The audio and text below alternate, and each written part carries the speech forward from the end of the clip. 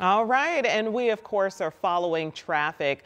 The community in the city are celebrating a successful launch of IndyGo's Purple Line today. Much anticipated. The new line features electric vehicles, a center-only bus lane, plus they've got new bike and walking paths along there. IndyGo says the goal here is to reduce traffic accidents and travel time. City leaders and IndyGo planners say the $187 million investment is worth it.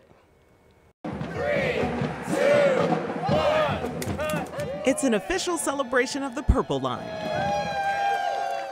Is such a great investment for the entire community and the people.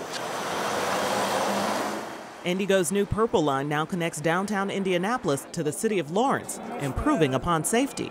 We've had accidents around our corridor where people have actually lost their lives.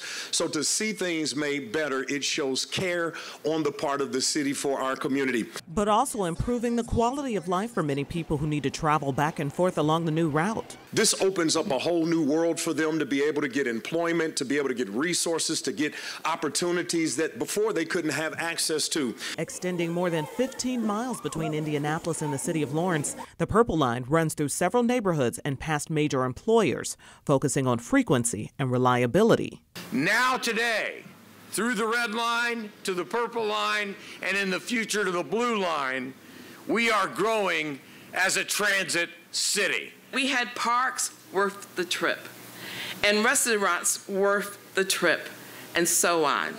That purple line is worth the trip.